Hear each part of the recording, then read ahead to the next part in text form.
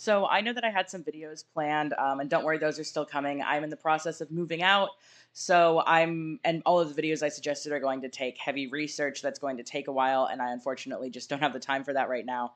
So I'm going to work on this. This is something that was kind of sparked by my most recent community post and the video I linked in it, which was titled "How to Win Arguments on the Internet," which went over a philosophical checklist basically of how to determine the root of your disagreement and conclude what argument you should make. So I'm going to link that video below because I think, though it's not like a requirement to watch this, it'll definitely help, I guess, solidify this and give you a more fundamental understanding of it that's more applicable to any argument.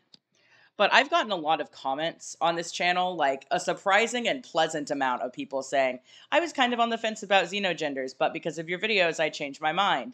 Or I supported xenogenders, and because of your videos, I changed my mind, and things like that. And that's something that really means a lot to me. And also, if I'm being honest, makes me feel rather accomplished because it's very hard to change the mind of inclus, too cute, xenogender, all those kinds of people. So it's something that I feel like I'm sort of qualified to talk about. So let's just get into it.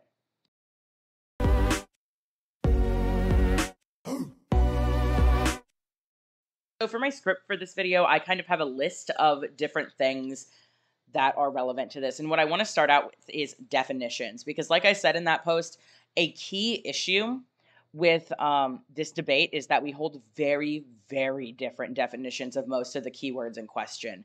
So although you can start the debate without agreeing on these premises, so you can say, this is my definition of this, and I want it to be clear to you that I know that you are using this other definition. So whenever I say this word, I mean this, not what you mean when you say it. Although it is helpful to agree on the definitions, you need to make your definitions clear first before you can move on, because otherwise it's going to get your argument very easily misconstrued.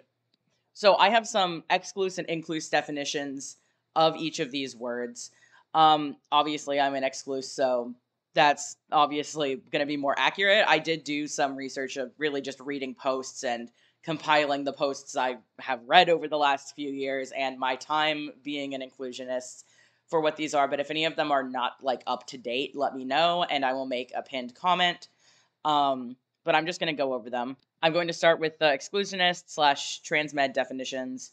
Dysphoria, a discomfort with being perceived as your assigned gender at birth and or the body characteristics that portray you as that gender. Incongruence, the same as dysphoria. Gender euphoria, the other side of the coin to dysphoria, an alleviation of dysphoria.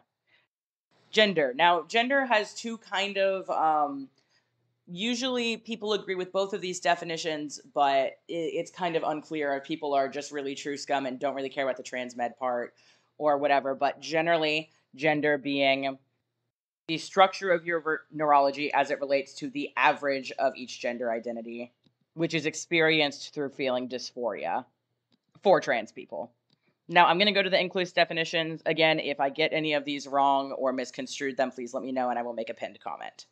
Dysphoria, the pain associated with not being perceived as your identified gender. Incongruence, the feeling of identifying with a gender different than that of which you were born. Gender euphoria, joy felt when being perceived as the gender you identify as. Gender, the social construct that allows you to be perceived as male or female or somewhere in between or whatever, and is usually perceived as a personal experience over a material part of your neurology. Now, I'm going to just go into some basic things. These are really just general argument things, but I want to make them clear before I continue. I'm just going to go through the bullet point list, honestly. Don't mock or insult.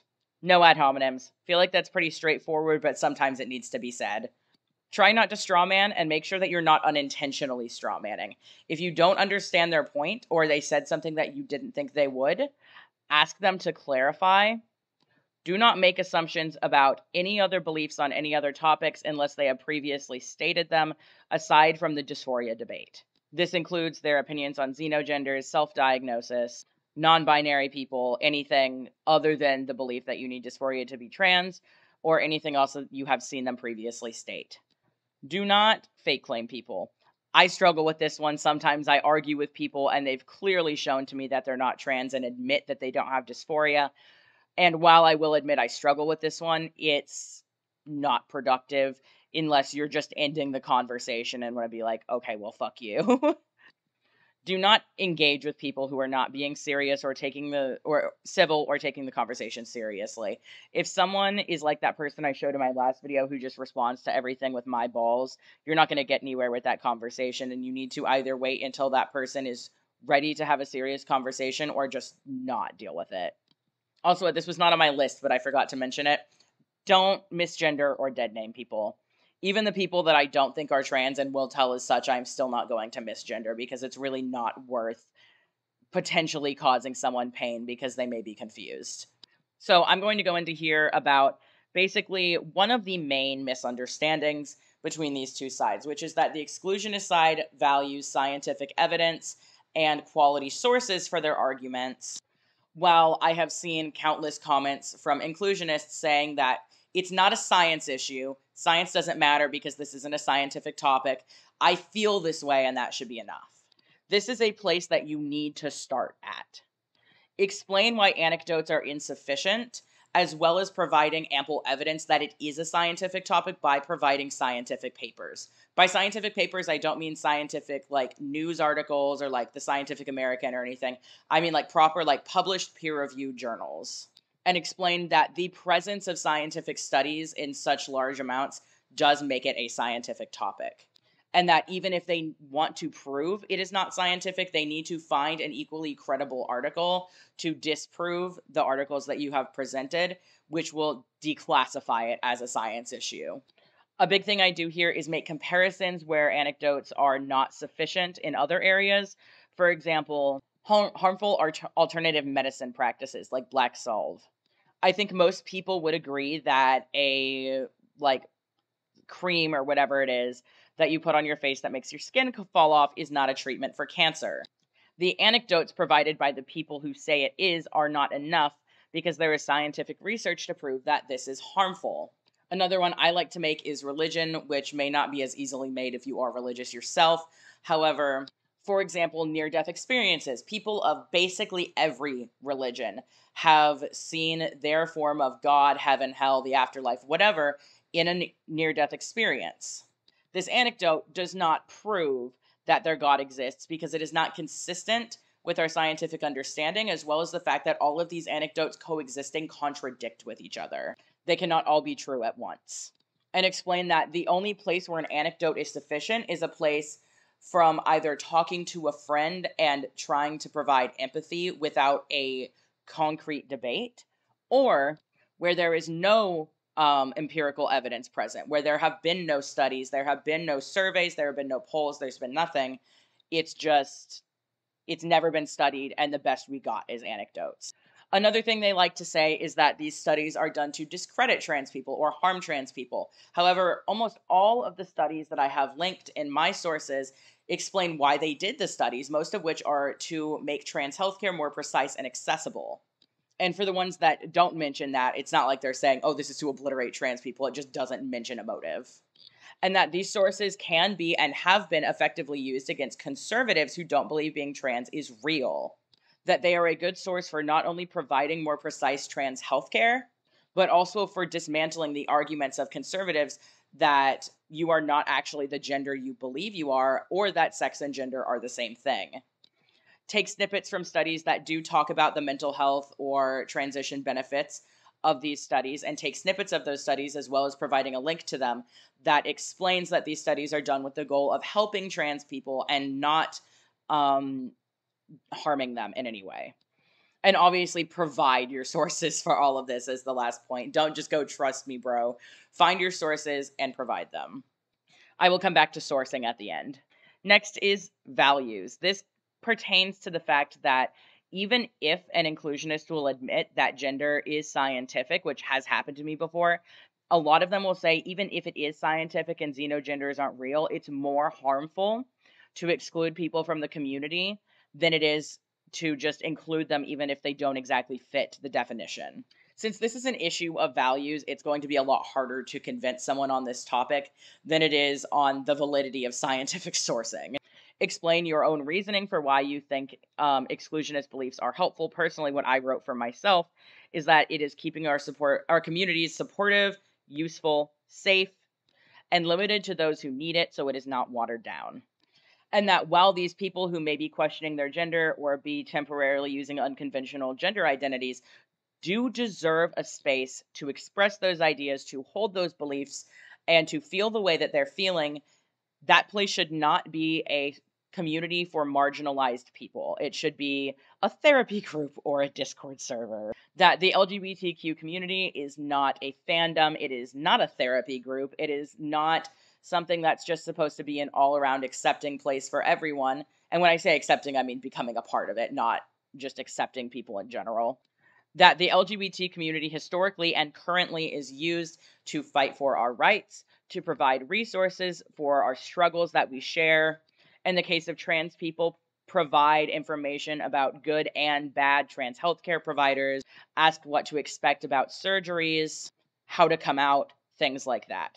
Not being flooded with egg memes and this is so gender. And that those things can have their place, but they need to have their place in their own little area, not in a group that is there to support and advocate for marginalized people.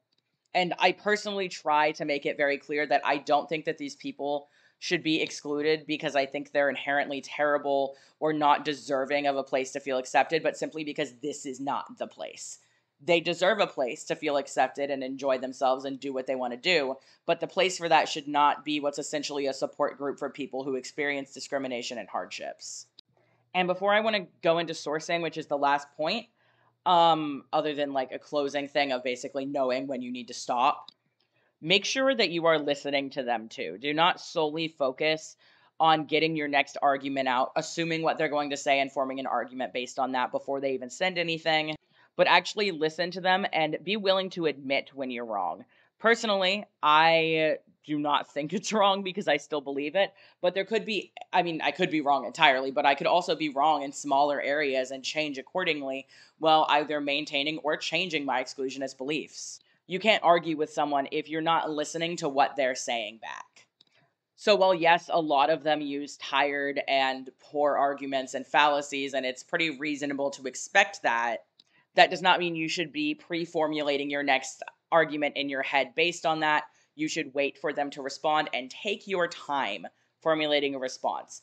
Don't worry about, oh no, they're going to think I gave up and not answering, or oh no, they're going to block me or something if you take too long to respond. Take your time responding, and if they do those things, that's on them. You are putting time into your response, providing well thought out answers, sourcing, and valid criticism. So I'm going to go into sourcing. I have a bit more to say there, but this is getting kind of long. I didn't want this to be a super long video.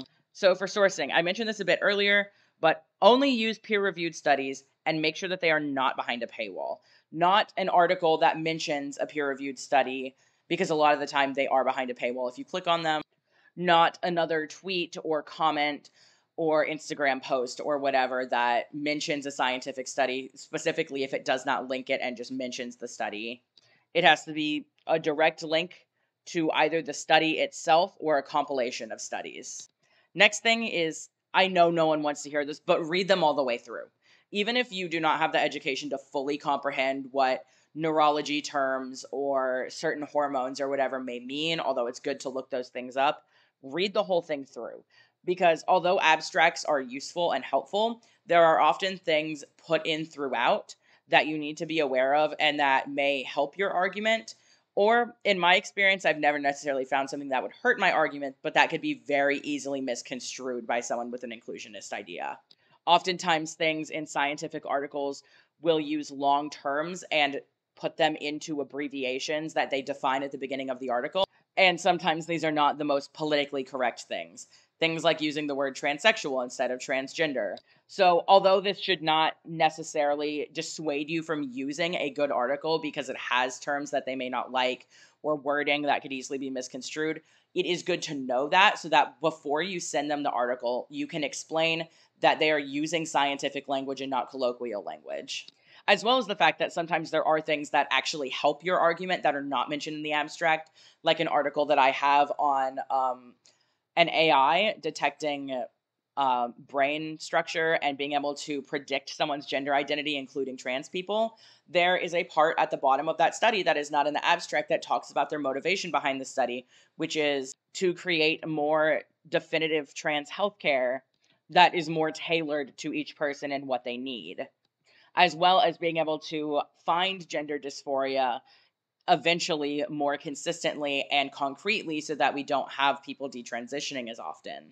Well, I'm sure there's very few people beyond me who think it's fun to sit down and read a 40-page scientific study. If you're going to cite something, you need to read all of it, especially because a lot of these people do not do that. They will send you a source and then you start reading it and you read past the first paragraph and then you realize, oh, this is on my side. They just didn't get past the first point. And I've actually added an entire study to my sourcing list through someone sending me an article that they thought was on their side because in the first few sentences it said something about gender being a social construct and then proceeded to go on and prove that that was in fact not the case and it was neurology. So, and this could also be useful because it may prove you wrong. I've never come across anything like that, but you don't want to embarrass yourself by finding a source and reading a portion of it and then sending it to them and then realizing, oh, this doesn't agree with me, which is not just an issue of embarrassment. It's also an issue of if you find something that is disproving your existing position, you need to change your position. But the last point on sourcing is, like I said, a lot of people, including probably most of you, do not want to sit down and read an entire 40-page scientific study. So a thing that I tend to do whenever I put studies in my sources list or whenever I directly send them to people is write a summary of that article that is shorter than the abstract. And I have mine saved because I send people the same articles multiple times. Well, not the same person, the same article, but I send people the same articles to various people. So I would recommend saving them so you don't have to go reread the entire study before you send it to someone again to formulate a summary.